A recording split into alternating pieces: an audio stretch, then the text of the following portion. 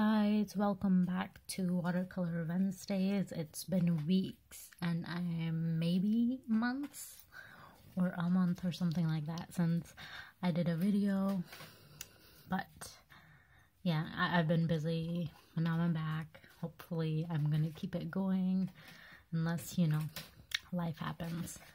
So yeah, today I am doing a bigger piece. It is a 20 by 30 inch canvas. Today I am showing the actual sketching process, which I usually do not. Usually I just go right into painting and do the sketching off camera, but this time I decided to show you the actual sketching process, because that is the main thing. You cannot, some people do paint without sketches, but still they have to make up their mind first. So this is me drawing on everything the way I wanted. And that is my big eraser for my big canvas. But yeah. So I am doing the blue mosque this time, and I'm just trying to sketch it all out, see where I want each part of the mosque to go, to make sure that it is properly spaced out and properly placed in its right place, so that it doesn't look disoriented and stuff like that. And I did this piece a while back. It's not like from today or a day ago or something like that, but I just never got time to edit it. And you saw my bird just a while ago. She will make another entry, so you get to see her for a little bit longer. I do keep them open, so that's why they can come into my videos at times, or they do come into my videos at times. I don't keep them open so they come, but yeah, there she is. That is Basil, and I have two more which do not like to show up in my videos. So yeah, but yep. So another reason why I guess I did show the sketching this time is to really emphasize all the effort and the time that goes into sketching. Sketching takes most of the time. Painting is still relatively easy because you have got everything planned out in front of you. You know where you want what to go. So yeah.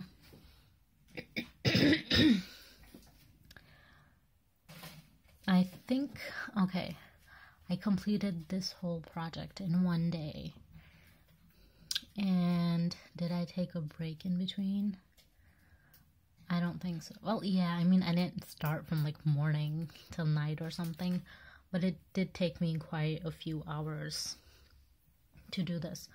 So I had only one day the next day, because I was making this as a gift for someone, so the next day I had to give it to them in the evening or in the afternoon. Yeah, I got it done. And stuff happened too, which I will tell you later on. But I changed my location. I went to a different place because it is a big canvas. I needed a different, place to sit down and do all of the painting so I could access it easily and record it easily as well. Plus, I wanted to sit with my family this time, so this was just me sitting in the living room with my stuff on the floor, and my mom and my brother were sitting and talking, and his kids were playing around. You might see one in a little bit. But yeah, so you see me coloring in the trees and the bushes, and I really like doing that. First of all, the color and then the texture that was coming from the technique that I used to paint it. Like, it's not all colored green. You can see different shades in there. There's some white spaces, and it just gives a nice textured look. So let me tell you that my canvas right now, it is not prepared for watercolor, I guess. The canvases are these ones, or most of them are usually for acrylics and oil paintings. Sorry. My throat is messed up a little bit. So yeah, so these canvases, they're usually for acrylic paints or oil paints. and I've been using them for watercolors for such a long time. I didn't even think, you know, that maybe they have something for watercolor, but I did find them recently. So most probably my next canvas video will be on a watercolor canvas, because I bought one. I just need to get time to, you know, make something. But yeah, so you will see, right now it looks fine, but you will see later on when I do the background that the water is not actually being absorbed by the canvas, which watercolor usually needs to happen. So I had to let it sit for a while for it to actually, you know, dry up and give me the result. And I'll tell you later. I had a little bit of difficulties. But yeah, so right now I'm putting in the darker layer of my bushes and trees. The ones that are in the back or inside a little. And you can see that I sketched the whole thing out. It's right there in front of y'all. And I am just painting. Oh man, just watching myself paint makes me want to paint. I know you guys probably feel the same way. You guys are like, give me a brush, I need to paint, I can paint now. But yeah, it's really peaceful, I guess, and fun to, you know, it's even more fun when you use your hands. Like, I was watching my old pastel art video, and I was like, as I was watching, I just wanted to, you know, use my hands and get my pastels out, and I was like, I want to use this, I want to draw, but I was like, hold your horses, we gotta edit a video right now, because it's been so long since I did anything. And now I am just coloring in the, oh my god, how can I forget the name? The word is just not in my head right now, but I'm coloring in the top part. Minarets? No, those are the long ones, aren't they? What the domes. The domes. So I am coloring in the domes of the mosque right now. And okay, so the cool part was when I gave it to whoever I was gonna give this to, like, I showed it to her and she was like, oh, it's the blue mosque. I was like, dang. And then I was like, thank God. Thank God she like recognized it. That, see, when someone recognizes what you drew, it is a big accomplishment, because you're like, yes, I drew something and it came out good, and you know, it came out what it should have come out to be. So the other person knew what it is. So, you know, it feels really good. It feels really good. Anyways, they all really liked it. Everyone who saw it at the end, they were like, wow, it looks so nice, and this and that. And she hung it like in her main house, in the main room. Not main house, because I think she only has one. But yeah, and now you can see my niece's head right there. So I gave her a canvas to work on, but then she wanted to work on mine. And she kept touching it, and I kept telling her, don't touch the wet spot. So she found a dry one, and she's like, can I touch this? Can I touch this? And she kept on touching it. So that is what you see her doing in the video. Yep. So this video is a little bit longer than my older ones, because it was a bigger project, and you know, obviously it took more time. It was a bigger area, and then it took time because it was big. So yeah, I did try to cut out some things, but I also wanted to show most of it, because you know, they need to be seen. By the way, I am using my White Nights professional level watercolors and my Aqua Brushes of, I don't know what brand it is, but it is either Korean, Chinese, or Japanese, because I cannot read it. And this brush is a different brush. But this is the biggest brush that I have, and it's a beast. When it's dry, it's like so soft. But yeah. So I needed something big to cover, you know, to color in the background, and that's what I'm doing. And so just right before this, my camera fell, and it fell on the canvas and it ripped my canvas. So you can probably see 2 lines on the side of the minar on the right. Yep, it was sad. I wanted to cry. I was like, dude, I did all of this and now it's, you know, messed up. But we fixed it, we got it taped up, and then I did some stuff at the end so you can barely tell. But it looks really non-ripped at the end. So yeah, I'm just putting down watercolor, and I'm adding more and more of the pigments because it's just too light. And again, it's mostly because the canvas, it was not primed and it was not prepared for watercolor. Again, I didn't know how, or I didn't even think that, you know, it needed it. I would have worked like this, and I use like more and more of the pigments, but I get it to look the way I want it to look. And I never really thought that, you know, I would need to get like a canvas specific for watercolor until, I don't know, what I was thinking the other day, and I'm like, you know, maybe they have a canvas for watercolor. And then I searched it up and I went to Hobby Lobby. I got me a canvas for watercolors and I have to try it out. So I will make a video for that, and I will show you guys or tell you guys what the difference is, if it does feel any different, if it's better, if it takes in the color and the water more effectively, I guess. So we will look into that. So do tune into my next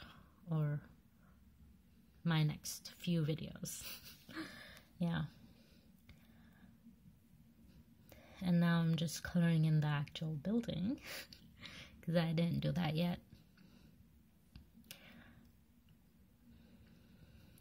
But yeah, so my camera fell on my canvas and it ripped. So that was kind of my motivation to get my studio that I have now, my art studio set up.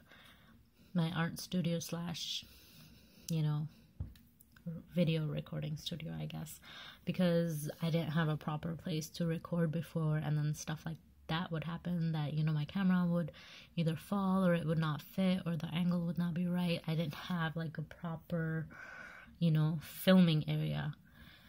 So recently I had been busy in that too. That's why I didn't get any videos out. I was getting my studio ready. I bought new stuff, I put in new stuff. There will be a video on that too, hopefully soon. But yeah, a lot of my time went into that too. So now hopefully I will not have any more ripped canvases. Hopefully, you know, unless something else happens. But yeah. I don't know, I never actually really thought, because it never happened to me and I never seen it happen, that I never really thought that canvases could rip. Until I remember I had a smaller one and it was complete and everything and I really loved it. Until my mom was throwing something to me from like the top of the stairs. I think it was a, what do you call it? A nose plier or screwdriver or something, or one of those tools. And I was gonna catch it, except I did not catch it and it fell right into the canvas. Because the canvas, I put the canvas on the stairs because I was putting up the nail to hang it, and dang. Oh, that was a sad day. Because it put a hole right in the middle of my artwork and I was like, no. But, you know, I was fine. Because I told my mom, I was like, it's okay, throw it, I'll catch it. And I did not catch it, and it killed my canvas. So that was the day I learned that canvases can rip. Or they do rip. And that they can rip well being in my possession. So yeah, just gonna, you know, try to be more careful with my canvases, and you too, guys. Just be more careful. Because these things do rip. Oh man, I have some pretty sad experiences. Anyways, I am coloring in some of the smaller domes that I guess I had not colored in yet. Yeah. I can't stop laughing at my canvas stories because it was so sad. Especially when this one ripped, because this one's huge and I like sketched out everything and I was like, no. Okay, so again, my first layer of the yellow paint dried and I put on another layer and I was like, oh crap, this is watercolor. The first layer is gonna get reactivated. So there's actually really no point of letting one dry and then you put in another one. So I put in a yellow. It was more of a goldenish yellow. Then I'm adding in orange. Kind of wanted like a sunset background color. And then I'm adding in a little bit of red as well. Man, this canvas was big. And again, you can see, like you can literally see, and I felt it then, and I was like, you know, that's just how watercolors are gonna work on the canvas. But you can see like small pigments and stuff, like the circles and the dots there, and they're like that because there's water on the canvas and they just have not been absorbed into the canvas yet. So it's kind of like that, and I'm adding more and more color to try to, you know, get that out, because obviously I don't want to see that. But I did know, I knew this at that time too, that, you know, when it dries down, it will just, the dots will not be there like that. But yeah, so here I go adding purple. Right now it looks like I think my brother was still here, or he was about to leave. Well, you'll know when he leaves, because that's when I end the actual recording of these, of this day, I guess. Yeah, I stopped making it this day, and then the next day I finalized it a little, or maybe he left, I'm not sure. But yeah, I think he left, and he was like, really, is this what this looks like? I was like, no, it's not completed yet, chill, like, look at it tomorrow. But yeah, so again, just putting in more purple, trying to get the right shade and the right, you know, sunset background that I wanted, because right now it just does not look anything. It just looks like I have just black, not black, but purple color. Yeah, so my brush had so much water and pigments in it because of the way that it is made, that I could just squeeze it right out, and that's what I was doing. But yeah, so I left it like this, almost sort of kind of like this, and I let it dry overnight. Like, I'm adding more color, but it's gonna be all, it was all like wet, and I left it overnight to dry, and then in the morning I think I did put a little bit more of the colors, but not that much. And after it like dried up in the morning, I just took my black marker and, you know, outlined everything, my liner, and I just outlined everything to make it prominent, and because that is what I do, and it looks much better. You guys will see that later on. And also where it got ripped, I did put in clouds, so you do not see the little tiny line of the rip. So I made clouds on watercolor paper. I actually used alcohol markers on them, so you can see, you know, in no cuts, nothing, and it looks nice because it needed clouds. And you'll even see like the background, it looks like a nice background. It doesn't look as bad. It doesn't look bad like it did before. Looks much better. A really cool piece. Everyone loved it. I know you guys love it. Just let me know that you love it in the comments below. But yeah, that is my final piece. Thank you guys for watching, and tune into my next video.